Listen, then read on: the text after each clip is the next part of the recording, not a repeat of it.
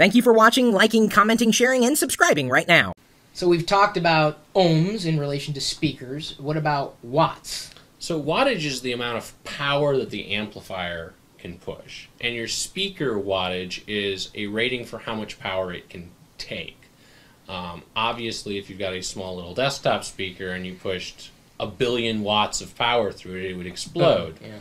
So you have two measurements on speakers in terms of wattage. One is the maximum watts, which is the most it will take without breaking, and then you have an RMS, which is the wattage at which it sounds the best.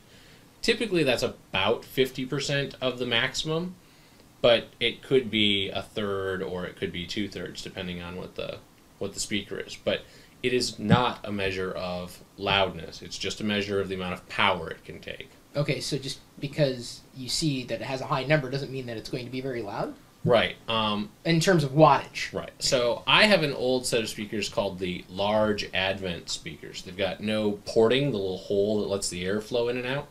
They sound amazing, but they're not very loud, but they take a lot of power because they have very large magnets. They've got a very large surface area, but there's no porting, so there's basically a vacuum in there. And so when it thumps, the air in the room has to expand and compress rather than just creating a sound wave. And other times, you know, you can have a folded horn speaker like they use in PA systems, you know, or sirens or those kind of things. And a 4-watt one of those can be 120 decibels. Okay, so it's just watts are power. Watts are power.